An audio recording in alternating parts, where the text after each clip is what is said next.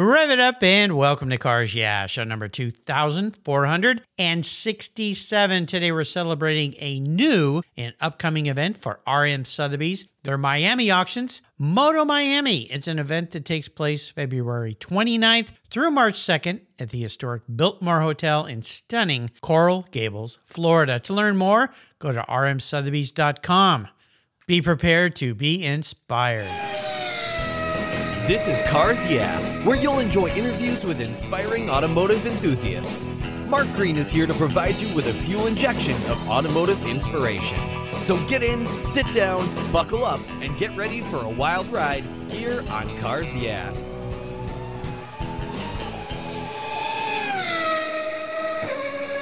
Hello, inspiring automotive enthusiasts, and welcome to Cars Yeah. Today I'm in a unique place, Auburn, Indiana, in a storage facility full of a lot of cool cars with a very special returning guest by the name of Thatcher Keast. Thatcher, welcome back to Cars Yeah. Do you have any gear, and are you ready to release the clutch? I'm ready to go, Mark. Let's do it. Well, I know where we are today is very, very cold, but all the beautiful cars that you're surrounded with kind of warm you up a little bit. You're down there in the RM Sotheby's, kind of a holding facility, if you will. Tell me a little bit about where you are. Yeah, we're in Auburn, Indiana, where we have a storage facility that we use for kind of the transit hub for cars going to, from, and anywhere in between auctions. So every once in a while, every couple of months, they come down here and do an inventory of what we have, photograph some stuff, and get it sent down the road. Very cool. Well, it's nice and warm to be around the cars, but outside that door there, it's kind of cold today. What's the temperature in Auburn today?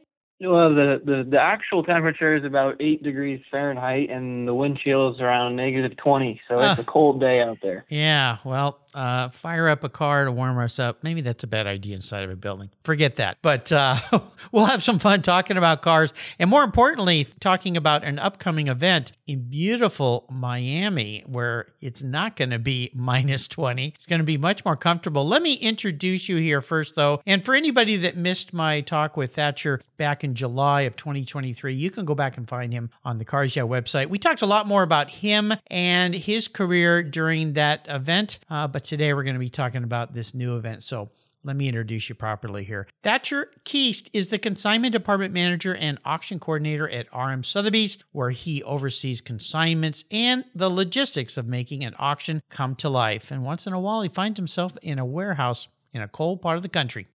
He's going to be a lot warmer, though, coming up next month. He began working in the automotive industry at just 14 years old when he started his own automotive detailing business, much like I did at 14. We have something in common there. He soon found a mentor in a local car collector and became responsible for maintaining that person's collection of automobiles, which included Shelbys and Porsches, brass-era Rolls-Royces, and many others. In 2022, Thatcher attended the Worldwide College of Auctioneers, where he gained the skills needed to sell cars that are crossing the block at auctions. He's a member of several enthusiast clubs, including the BMW Car Club of America, Mercedes-Benz Club of America, and the Antique Automobile Club of America. And he's a licensed auctioneer and a great part of the team at RM Sotheby's. We'll be back in just a moment, but a word from our sponsors, so please give them a little love.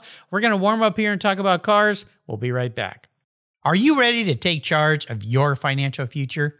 Then let me introduce you to Capitalize Your Finances. It's an online course designed to empower you with the knowledge and tools for mastering your money. This course will help you lay out the ins and outs of budgeting, the importance of emergency funds, investing strategies, and how to plan for a secure retirement. All this presented by financial planner Chris Paniotu. Chris has developed this course to help you effectively navigate your world of finance with confidence. Stop stressing about money and start taking control. Enroll in Capitalize Your Finance online course today and pave your way to financial success. To learn more, go to capitalizepodcast.com/courses, or better yet, go to the Cars Yeah website, show notes page for today's show, and click on the link under Capitalize Your Finances. You'll be glad you did. Do it today. Hey, guess what? Some of you regular listeners will remember back in 2019, I created 10, 11 shows called Cars Yeah TV, where I went to some fabulous locations of past Cars Yeah guests, and we did a TV show about it. Well, They're up on the Cars Yeah YouTube channel. So go check it out at YouTube. Just type in Cars Yeah, and the shows will be there for you to enjoy. I hope you have fun watching.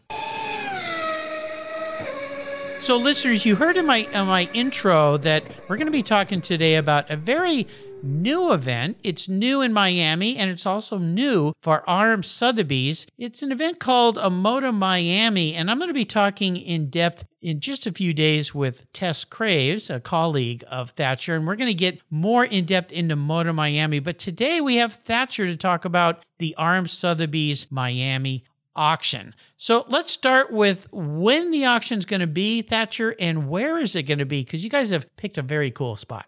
Yeah, we have it in one of the historic landmarks in all of Florida. It is at the Biltmore Hotel. It is a wonderful estate with a large rolling golf course, a beautiful hotel, beautiful restaurants. It's just kind of quintessential Miami, if you will. Yeah, it's in Coral Gables, part of Miami, which is a very lush, beautiful place. And that hotel, it's a bit like the Breakers Resort where the Cavallino event is held. It's a historic place, isn't it? Yeah, it's a historic landmark there in Florida, and it's one of those buildings that you can see it from miles away because it's so tall and it just has a presence. It's taller than anything around it. It sits in a residential neighborhood. It is a beautiful place to spend a weekend. Yes, sounds pretty good during this cold day that we're sharing together here. I can't wait. And this event's going to take place February 29th through March 2nd. And RM Sotheby's, you have 2 full days of auctions during that event period, right? That's correct, yeah. So our auction is a 2-day auction. It's going to be on the 1st and 2nd. Each day you'll see approximately 60 cars go across the block. It's a really interesting setup of how we're doing the auction. It's a bit different than your traditional style. All the cars will be displayed outside on the golf course in a concours-style display. So you'll have the benefit of the warm sunshine, being outside, looking at the cars, and then you'll mosey on inside the Biltmore, and we'll have the auction held in a ballroom with all the cars driving across the ModaMiamia concourse stage just outside. So a pretty cool, different setup for your non-traditional auction. Yeah, this is going to be very interesting. I love the concept. Much more, I'll say, relaxed in a way, especially when you can venture inside and out. And of course, Miami is beautiful in February, unlike most of the rest of the country, a little icy. And the ModaMiamia, as I mentioned, your colleague Tess is going to be on the show in a few days and tell us a lot more about all the things that are surrounding this. So it's a lot more than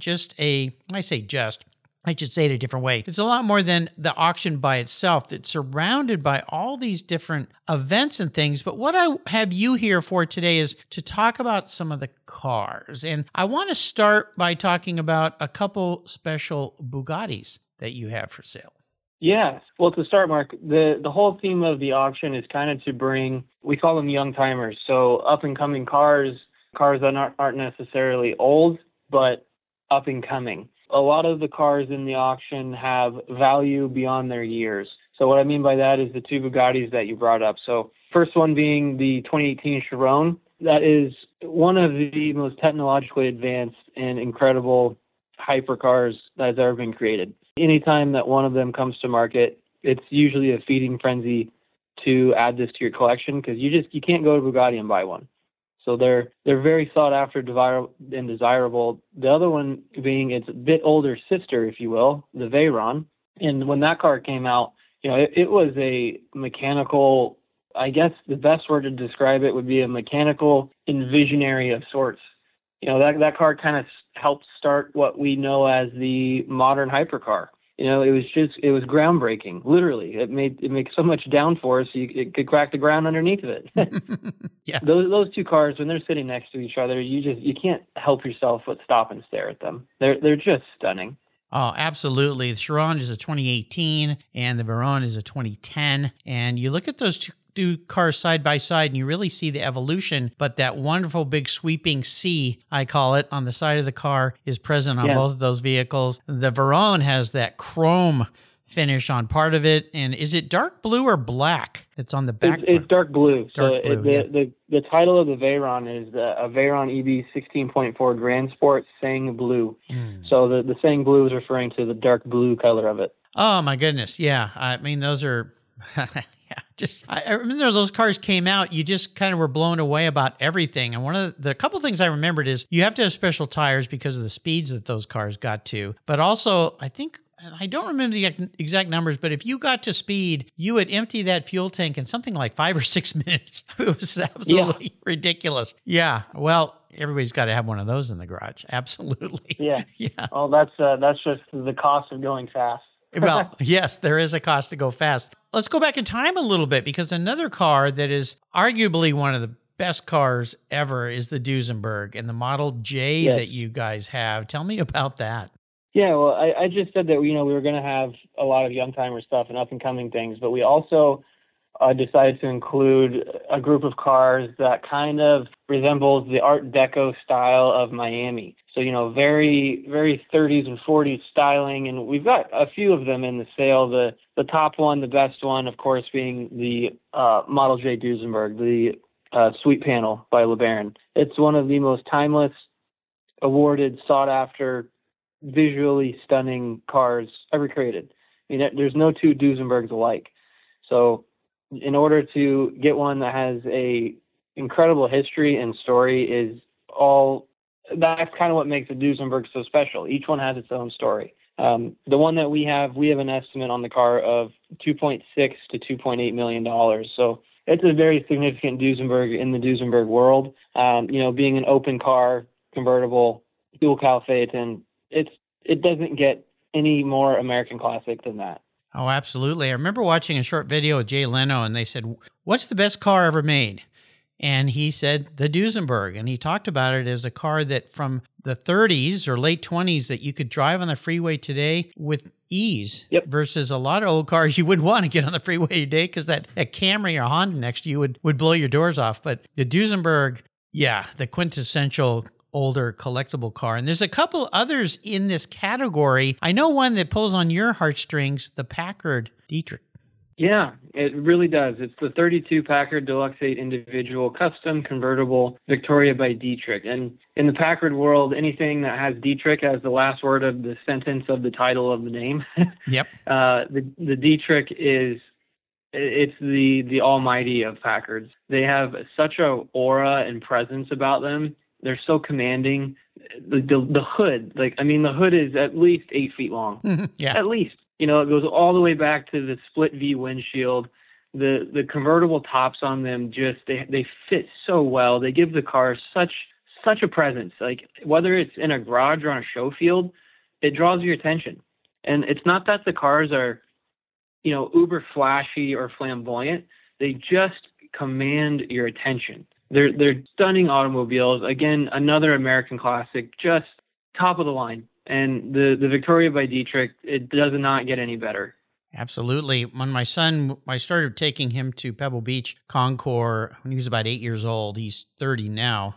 Wow, how did that time go by? And I remember walking the field and showing him a Duesenberg, a Packard. We'll talk about it in a second, a Mercedes 540. And he looked at me and he said, "People actually drove these? Like, around?" And I said, "Yeah." And he goes, "My goodness, they look like magic." I think he called it a magic carpet machine or something like that.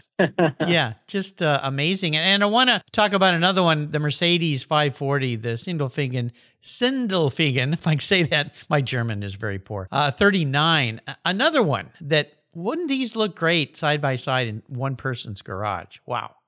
Oh, yeah. If you want to have a pre-war classic grouping of cars, these are the three that you need. I don't say need. I say need. I don't say want. If you want to have a great group of pre-war classics, this is it. This 540K is a really cool car. It's largely original, so it retains most of its original components, which is a very rare thing from a car from the 30s. It's numbers matching. It's got the original stampings. What else about this 540K? Another significant thing about this car is that it previously won Best of Show at Pebble Beach. Whoa. So not only are you buying a great 540K, you're buying one of the best, judged 540Ks That's the best. to exist. Yeah. Oh my goodness. Wow. Well, as if that isn't enough. Now, a lot of times people will listen and say, well, yeah, this is all great, Mark and Thatcher, but I'm not in that league of $1, $2, $3, $4 million type cars. What have you got for me? And I noticed that being a BMW fan, I've got an E46 M3 I bought new. I've had 2 of those. I've had 2 E36 M3s. All of a sudden, my old M3s are collectible. You've got a nice handful of M3s. Yeah, we have pretty well the best grouping, or like what's 4 together? Not a quad. A quad. Yeah, a quad of M3s. So we've got the 1990 M3 Sport Evo. We've got the 89 M3 convertible. We've got the 87, which is one of the very first years for the M3 coupes. And we have an 88 M3 Evo. If you look at the markets for M3s, about let's say like anywhere from 6 to 8 years ago, you could pick them up for a really, really good one for 60 to 70 grand, and now they're $150,000 to $200,000 for a good one. I know. Shoulda, coulda, woulda. I know. If you just told me. Actually, you guys do tell us. You talk about this show. These are up and comers. Many of these cars will do nothing but go up if you take care of them. Of course, that's not promised, but you know what? I think they're going to, because that generation, your generation, is now very interested in collecting cars. You're making a good living and you can buy cars, and here's a handful of some of the best. So, wow, you've got some really nice stuff there. And a couple Porsches, which, of course, are my favorite, Mark. You've got the quintessential 911 Speedster, the 94 Speedster that came back, another car that I should have bought when they were 50, 60 grand. Yep. Oh, my goodness. And a 61 VW Microbus. Now, this is one of those vehicles that I still look at these cars and go, how can they sell for what they sell for? Because I remember when I was a kid, parents of mine having them, taking me to school in these things. But, everything becomes collectible at some point, right? Well, everything becomes collectible, and who doesn't love a microbus? I mean, they're just iconic. They're the epitome of, you look at it and you go, that's a cute car. It's fun. Nobody's ever looked at a microbus and been sad. Well, and speaking of, I guess I'll call it cute. You tell me what you think. A 69 Fiat 850 Spiaghetta by Michelotti. What on earth is this thing? Oh, that's your classic Southern Florida, Southern California beach car. Go to the boat car. Yacht tender. Yeah, yacht tender. If you need to go to the marina to pick up some supplies from your mega yacht, this is what you want to be seen in. Exactly. No, it's very unique, very different. And it just kind of, it does show the diversity of the different kinds of cars you're going to see at this event. Now, there was one that is even more unique. And I'll tell you, I live in a community where there's a young woman, I'll call her a girl, but she's kind of on the edge of womanhood. And she makes baked breads. And she goes on our Facebook page and says, hey, I'll have breads this Sunday. Come over and pre-order. And she makes these wonderful loaves of bread and things. I looked at your 1933 twin coach Helms Bakery delivery truck, and I sent her a picture of this. I said, this is what you need to drive around our neighborhood and deliver your bread. And she goes, well, I need to sell a few more loaves before I can buy that, but that's pretty cool. What on earth? Where does one find one of these? Well, that's the thing. You don't. They are so far in between, the Helms delivery trucks. They're early 30s. They're literally a rectangle with wheels. They're cute. They were used in service. They were actually delivery. Like they were, when your milkman used to deliver milk to your front doors. Well, the Helms guy would bring bread to your door. Yeah. And the ones that survived, they are worth a premium. They're great. They're functional. They get your attention, and they, again, like the microbus, they just make you smile. They really do. The other thing I want to remind people is there are some cars that are without reserve. One of them is a 1970 Toyota FJ40 Land Cruiser, which looks like a beautiful vehicle to have that I think will sell for a reasonable price, but you'll get something that's fun and enjoyable and drivable without fear. And there's a couple others that you have no reserve. So there's a lot available here. I'll put links to the website page where you can go and check out all the cars that they have on display. So you've got a lot of fun things here. And I want to ask you a couple questions that I'm going to twist up my usual questions and get a little bit of Thatcherization. I just made that word up. I think you know what I mean. Okay. Well, one of the things I always ask is a special vehicle story. So we're going to play a game here, Thatcher. Any car that you guys are offering, you can have. I'll buy it for you. I'll bid. I'll get a bidder's paddle and say, yep, just deliver that to Thatcher. So if you had to pick one just today, I have a feeling your choice might switch tomorrow because that's the way us car guys are. Yep. Which car can I buy you, let's say, on the first day of the auction? Well, if I'm using your money, Mark, I'm going to have you buy me the 63 300 SL Roadster in triple black. Ooh, you surprised me. Yeah. Why that car? Well, I've always had an affinity for 300 SL Roadsters. I've been lucky and fortunate enough to drive several of them being in the business that I am in. Every time I have, they do not disappoint. They're eligible for loads of rallies and tours. They're very practical. They're a fuel-injected car. They're reliable, and they're just comfortable. I fit in them. I'm a tall guy, and especially in triple black wheels, black interior, black paint. Oh my goodness, it's kind of sinister looking. I have a thing for sinister looking cars, and this would be the one. This is going to cost me a couple million bucks. Yeah, that's going to cost you a couple $1 million. Oh, that's right. Well, hey, for you, anything, my friend. So let's go to day 2. Why don't I get you 2 cars? If I'm going to buy you a second car on day 2 of this 2-day auction, what's your second choice? Well, day 2, I'll save you a little bit of money. Oh, it's gee, under $1 thanks. million. Yeah, you can buy me another triple black car. So I have the Duo, the 1990 BMW M3 Sport Evo. Oh, the Evo. Yeah. The Evo. I grew up loving the E30s. I always liked the body style. I liked the 4 headlights. I liked the small kidney grills. And when the M3 came out, man, it had a lot of performance for that time period. Oh yeah. And if you have a triple black 300 SL Roadster, that's going to be my Concord rally car, and then my M3 Evo that you're buying me is going to be my go out for dinner and have a fun spirited drive afterwards. Well, there you go. Those cars were so successful as race cars as well. And that one being talk a little bit about what Evo means, because I remember when those came out and it was one of these specialty versions of the M3. Yeah, well, there's the Sport Evo, and they also had an Evo 2, which was an even further iteration of the regular Evo. The Evo had a little bit different engine specifications. I believe it had a bit different gearing in the rear end to make it a little bit sportier. Mm-hmm.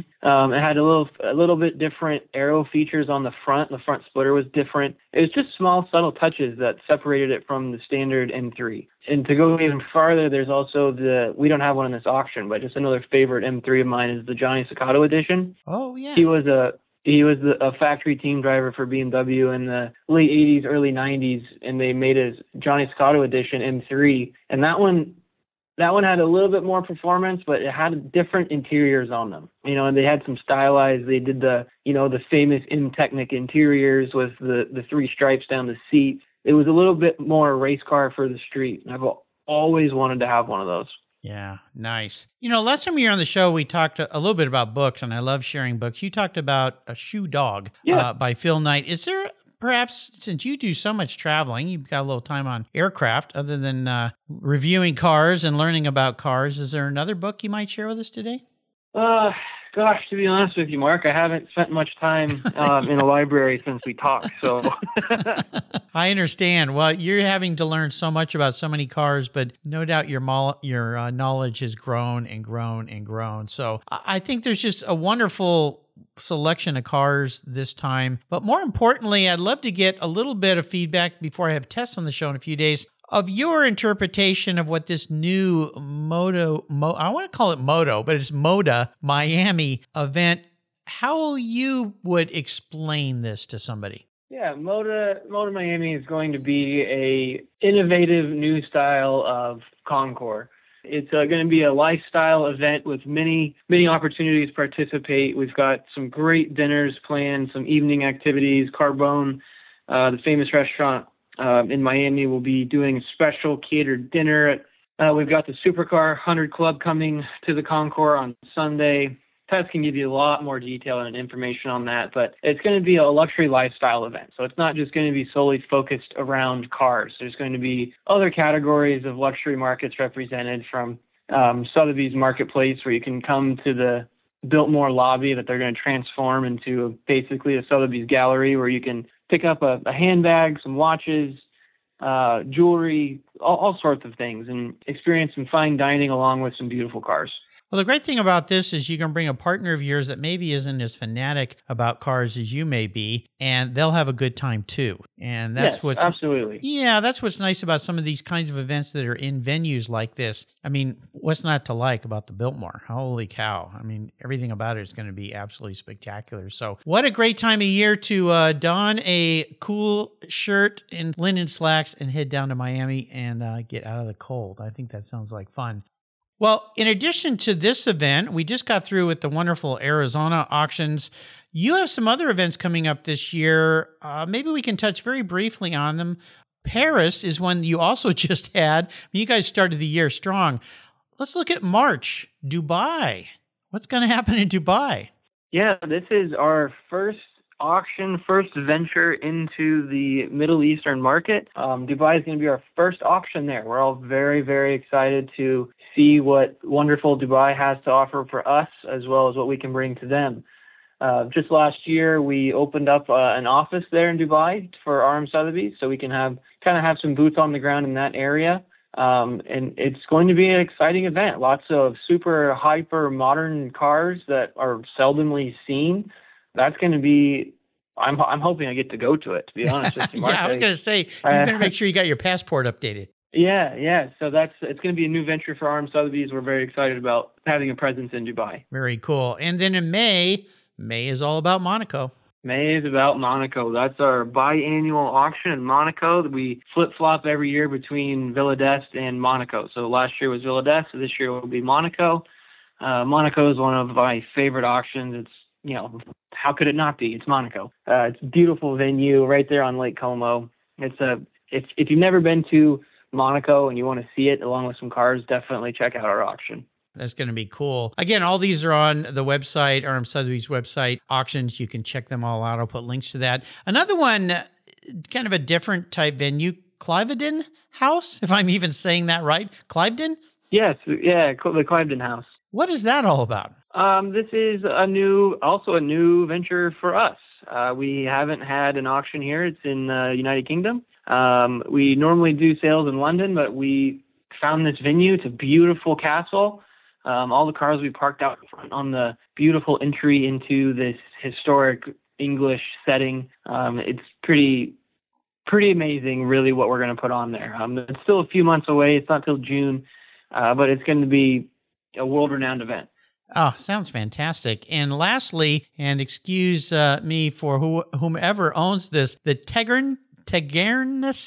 I'm saying that. I butchered that terribly. But what is that auction? Is it similar to the Cliveden House auction? Yeah. So in Europe, we're really trying to reach out. This is actually in Germany. So it's taking place with the brand new Concours of Elegance in Germany. So did a small partnership with them to have an auction while their Concours is happening. And this is going to be also a new venture for us in Germany. So in Europe, we like to kind of bounce around because there's so many different wonderful landscapes and settings to host an auction, and there's car aficionados in every corner wherever you go. So, we try not to stick to one place for too long. We like to keep people on their toes and bring them to new, beautiful places. Tegernsee. It sounds almost Irish. I got that all wrong, but it sounds like it's going to be fun. So we'll look forward to all that. I'll put links to all these on the show notes page for Thatcher. And again, if you missed my talk with him last year, you're going to learn a lot more about him on that show on the Cars Yeah website, where all my inspiring guests have their own pages. Well, I want to thank you for taking a break out of a chilly day as you go through your inventory there and spend it with me today. We're going to have fun. In a couple days, I'm going to have your colleague Tess on the show. She's going to talk a lot more about ModaMiamia, so we'll learn a lot more about that. Wow. Well, you got a busy year ahead of you, my friend. Any parting words of inspiration or wisdom when it comes to the collector car market before I let you go? Oh, Mark, just, you got to keep an eye on the auctions, pay attention to what's in your garage, and if you want to move something or add something to it, you got my information. Absolutely. RM Sotheby's, they are the ones to go to. And again, ModaMiamia and the RM Sotheby's Miami auction takes place February 29th to March 2nd, with March 1st and 2nd being the auctions at the stunning Biltmore Hotel in Coral Gables, Florida. Doesn't that sound good? I'll put links, but RM Sotheby's easy to find on the website. Check them out. Oh, I want to do a thank you to your colleague, Kate Clendenning. That's another tongue twister. I've got a lot of tongue twister words today. She is so kind to put us back together. So, Kate, thank you very much. Thatcher, thanks for taking a little short break with me. Now time to get back to work and get these cars ready for auction. Until you and I talk again, I'll see you at ModaMiamia in February. Sounds good, Mark. Thank you. You're welcome. Thanks for spending time with me today. Have you looked under your hood recently? The average car today has more than 70 computers and 100 million lines of code.